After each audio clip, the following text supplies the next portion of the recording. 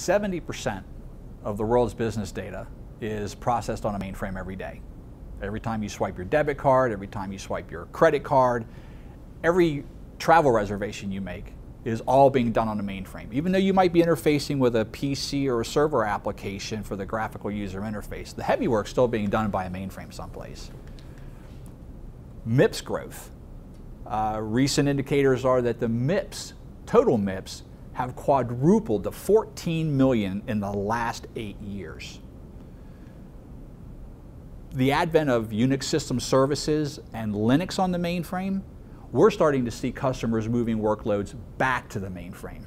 That tells me that the mainframe is going to be around for a long, long time, and InfoSec is going to be around for a long time as well to help our customers continue to leverage that mainframe investment.